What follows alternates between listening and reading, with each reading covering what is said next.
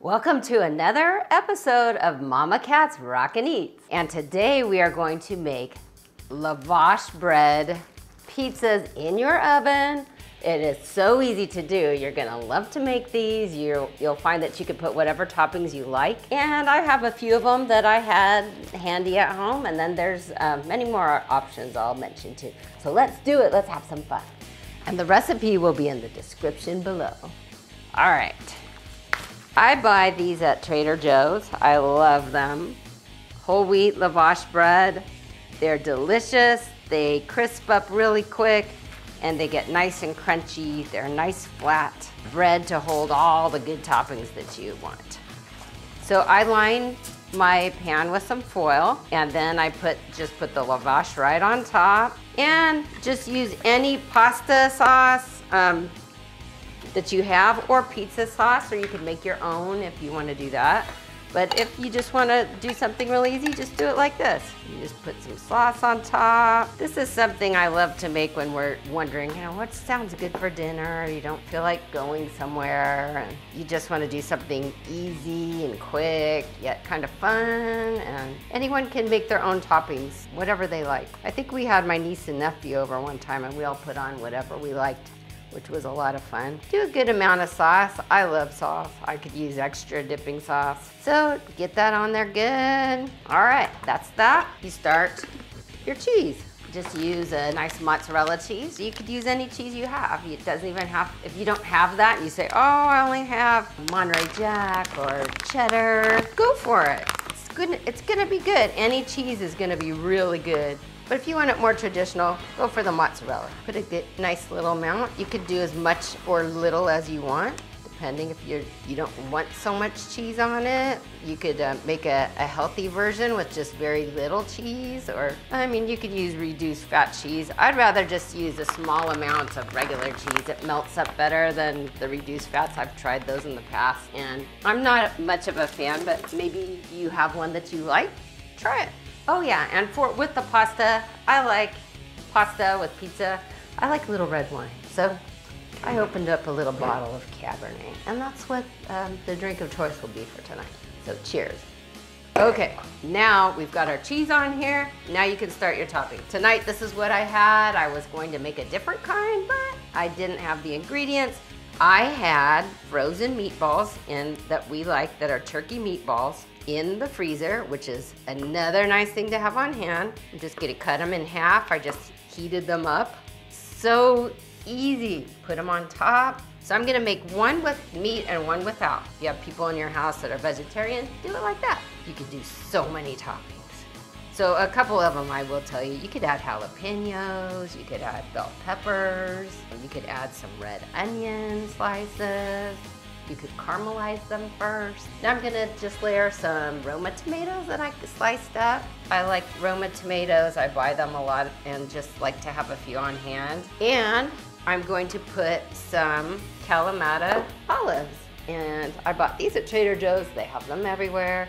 You could use black olives, you could use green, you could use any kind of fancy ones you find. These are really good because they're salty. They're really good in salads. They're really good on pizza too. It makes it a little more interesting when you can have just a little more flavor on it. So there you go. Now I should have told you before this, but I'll tell you now. Turn on your oven and preheat it to 375. And then it'll be all ready for you when you're ready to throw your pizzas in there. One final thing I love on my pizza, and I'd say this is the secret ingredient, simple Italian seasoning. It adds a lot of flavor. You smell it and you just go, oh my God, it smells so good. This takes it a little over the top. It just makes it extra good. If you just even put this just on a cheese pizza, it just really gives it a lot of flavor. I go for it. Just put a good amount on it. I'll put on both sides. When I first started doing it like this, I go, oh, mochi. We gotta do this all the time. And he likes it too, so it's so good. All right, now that's it. I'm going to, look how pretty this looks. Look how fast that was. It's so easy to do. Okay, so now I'm gonna go put it in the oven and I'll set timer for 15 minutes and then I'll check it. It may need a couple minutes more. You just want it nice and brown and crispy on the edge. All right, so now let's check our pizza. Even though the timer didn't go off, let's just check because it might be ready. You don't want it to get overly cooked. All right, it looks nice, a little brown on the edge. It looks perfect. So we're taking the pizza out. Okay, so here's the tomato and the olive pizza. Here's the meatball pizza. How good does that look? Let them cool for a little bit before you take them off. And another good idea too is spray your foil with a little bit of non-stick cooking spray. That way you won't have any cheese runoff and sometimes it'll get stuck to it. So do a little bit of spray first. And then now you're ready to cut them up. So I just cut them usually into 4 pieces like this with a pizza cutter. I just transferred the whole foil over. I cut a little bit of this one. Gonna put it on my plate. See how pretty it is. And now I'll do one of the tomato. It's so good. You hear it crunch when you cut it. You know it's gonna be really good. So I went almost to 15 minutes. I went to 14, but depending on your oven and where you live, you might want the full 15. You might want to go to 17. So just check it. You'll know. And look at this. Put it on the plate. And that's it. An easy, make it home, healthy, nutritious, delicious, using what you have. Just make sure you have those whole wheat lavash breads from Trader Joe or from wherever you find them from. You could also use regular pita breads. You could use little round ones. You could do that too. Throw it in the oven, you've got a great meal. So thank you again for watching another fun episode of Mama Cat's Rockin' Eats. We're gonna be back next week with something sweet. So you're not gonna wanna miss this show.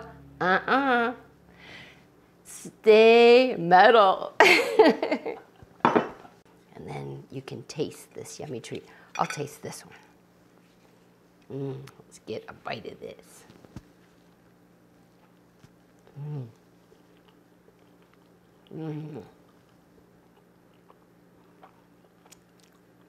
Why get pizza anywhere else? You can make this at home.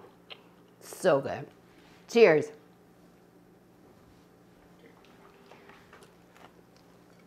Mmm.